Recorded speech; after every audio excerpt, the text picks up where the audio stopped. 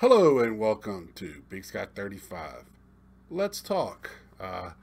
This is Sunday, getting it us out a little late today, and got a couple things I want to touch on today. Hopefully, this is not a longer one. First thing is I went to a card show today. It was a Saturday, Sunday card show. Pretty weak.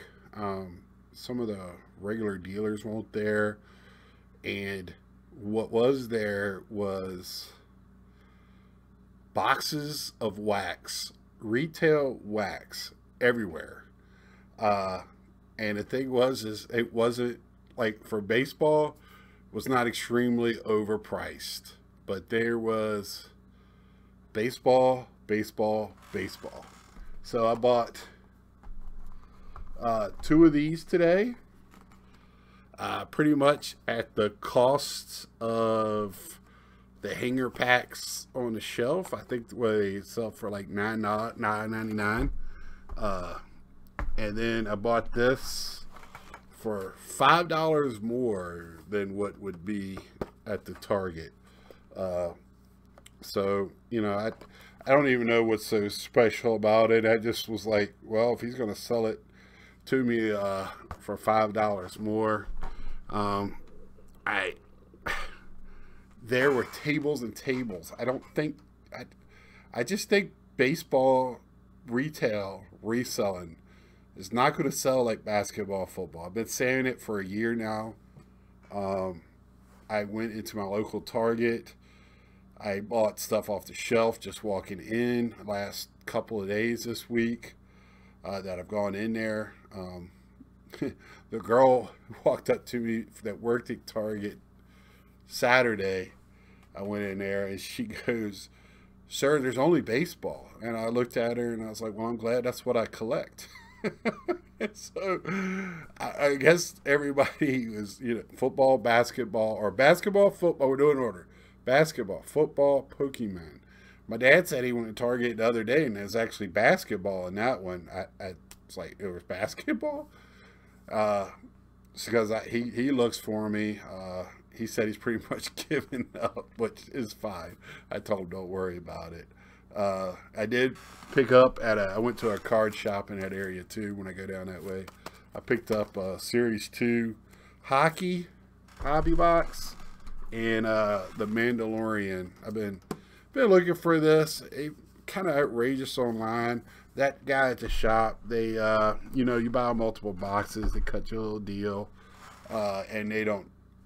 I paid less than what a lot of the online the big three, and I didn't have to pay shipping. So I kind of look at that, and of course it's more than suggested retail. I kind of gave in. I wanted to open something in hockey right now. It's not crazy overpriced, not like baseball, not like the other three sports. So I'm sure it's coming, but because I keep hyping up one of the young guns every time to be a hyper one, and actually one of the young guns out of this area in the Minnesota area is the big one in this one. So kind of is what it is. But I picked those up today, and I picked up a bunch of singles, and I'll do a video on that coming up. Pickups for this one. But I just wanted to state that I don't know how it is in your areas when you go to shows. I would go up and look. I don't know if it was because it was Sunday, and this one table, he had nothing but retail wax. Didn't have a card on the table. And I was like, good grief. And and he had, I think, boxes of it behind the Pokemon. I was texting my friends that like the Pokemon stuff, and I hung out trying to wait to get messages back. And of course, when an hour and a half drive back home, that's when they were messaging me. So that was too late. But, it was not, it wasn't two times. And like I said, the baseball, I don't know because every table had baseball and Pokemon sealed retail. So I don't know if they started competing with each other trying to sell the stuff, or if they're just tired of collectors just not buying it. You know, I, I'm noticing too that singles are going up. I think that's related to the prices of the boxes, plus the season started.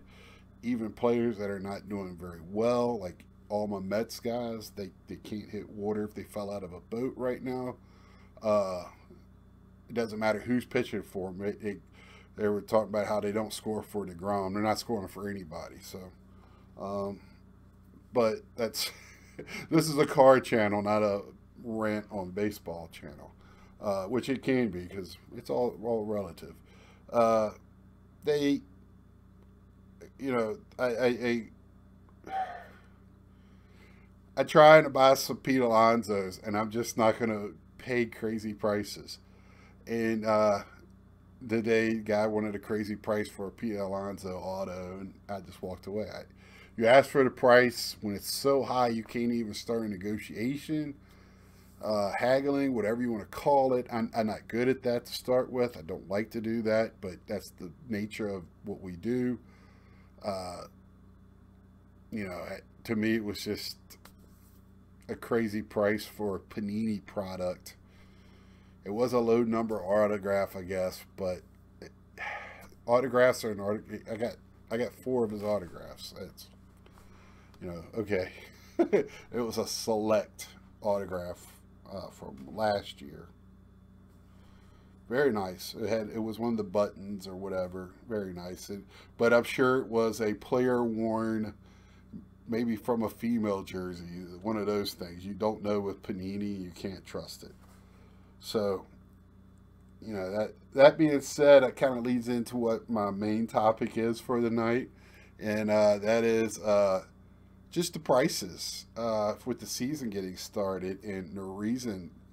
You know, I noticed earlier in the week, I worked, like I said, I was supposed to be working these last 2 days, and I had an involuntary 2 days off, which that was what I was telling y'all last week. This might have been a goodbye week because I didn't know what was going to happen with my job, but everything's okay, and I should be all right. But I worked 5 days in a row, you know, 60-hour week, and so I didn't have a lot of time to look at everything, especially on my sales sites. But I saw JT posted in Triple Crown in Twitter, I think, like the Joe Musgrave thing that he throws a no-hitter and he sells his card right afterwards, or a couple of his cards. And the other one was Naquin for the Reds. It used to be an Indian. Hit jacked a homer. You know, as soon as he hits the home run, like right after he hits the home run, he sells his rookie card for cheap or whatever. Well, the same thing happened to me. I looked and all my Joe Musgrave rookie cards got bought by one dude like instantaneously after the no hitter, and I was like, okay. So was this the day before? Nobody knew him, but nobody cared enough to buy one of his cards on Sport Lot, so it was cheap. But the guy bought 8 of them that night. And the next time Joe pitches, which I don't know when that's going to be, I don't know if he pitched this weekend or not, or what's going on.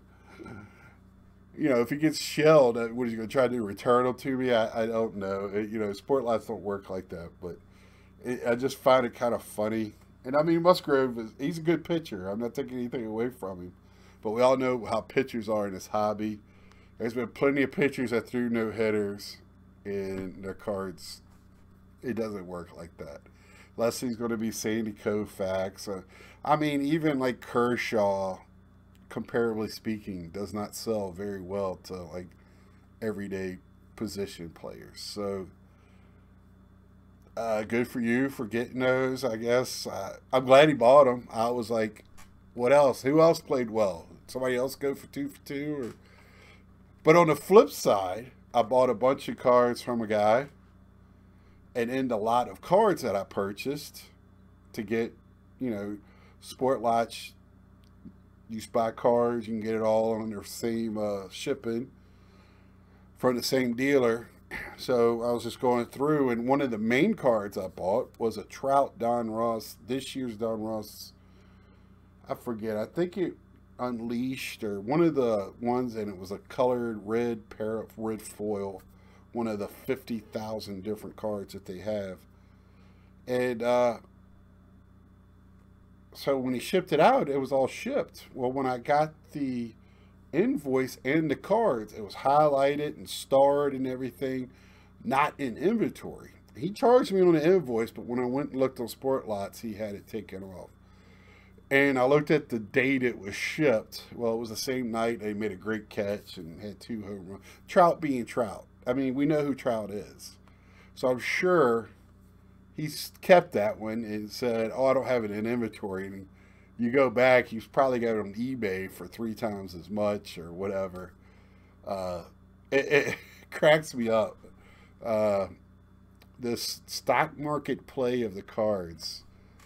I mean, we literally have a one of the sites called Star Stock, so it literally works. They try to work it that way, minute by minute. How do you keep up with that? Does anybody keep up with that? Do you look at your stats before you go to bed at night and go on your sites and make sure everything is priced accordingly to how they played that day, or you just jack the price up and don't worry about it and just? Because I heard one person say, just put a high price for all your cards, and whenever that guy plays well, the card's already priced that. I don't know. Is that a viable thing to do? I don't know. I'm kind of lost at the moment on that. I just, because I mean, I don't sell a lot. I try to find, to me, Sport Lots is the easiest way. You see all the boxes I have of cards. The easiest way for me just to put bulk out there and just get rid of it. You know, I've always told y'all, if y'all are looking for a player, a team, let me know. I'll work out a deal with you. I'm not trying to get rich. I'm just trying to get rid of stuff. And I'm steadily buying. I say that, and I steadily buy stuff. But I love to rip. And I love to help other people. And when I put stuff on Sport Lots, it's not for me to make money. I'm hoping the majority of people, I'm helping with their PC. I'm helping them, you know, get, because a lot of the cards I sell, you could tell it's for a team collector. It's for a player collector. You know, it's not all the time somebody buying 8, you know, of these. But I do have the purchases where somebody will come in and just go through and, you know, wipe out a bunch of my rookie cards. I had a buyer, I don't know if Star Stock goes on there or if a buyer was just named that, because I know that's what they deal with is rookie cards. But one of my buyers was literally Star Stock. And I don't know, the name was literally, I don't know if it was literally the website. I don't know how that works. I don't know how. But I don't know if somebody was just buying and putting it on there, and because I know it just steadily, you might not even, those cards might not ever get a home. They just get flipped back and forth to each other, from my understanding. You know, somebody will buy it and repost it and charge more.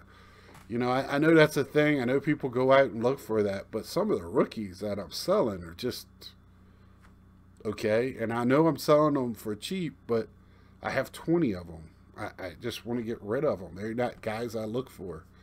So I'd much rather help out people that are with PC, things like that. I just wanted to mention that while I'm talking about this. But I just want to know what people are doing, because I know now with hobby works, you almost have to sell. You can't be just a collector.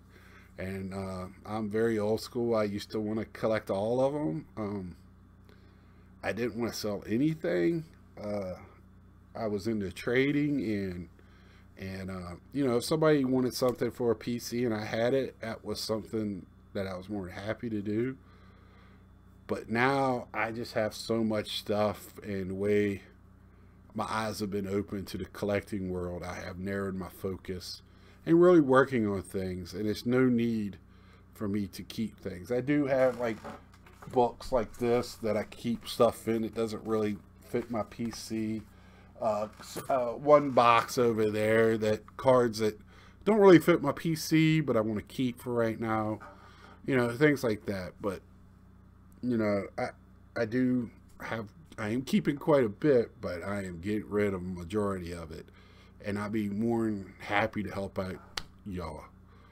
So until next time, just let me know what y'all are doing. If you're selling, do you price it high now that the season started, and just wait for that guy to click one night and then your card's already priced that way?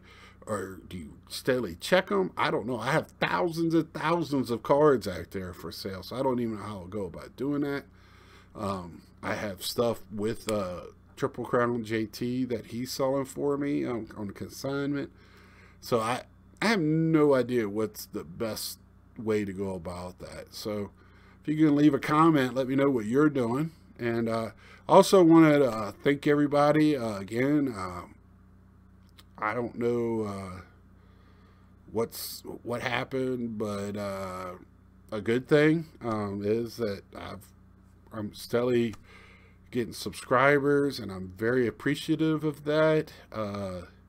It was this week. It was very humbling to me to see that, seeing people in the community. I feel like I have a very good group that I correspond with now, and I hope that group gets bigger and at the same time closer.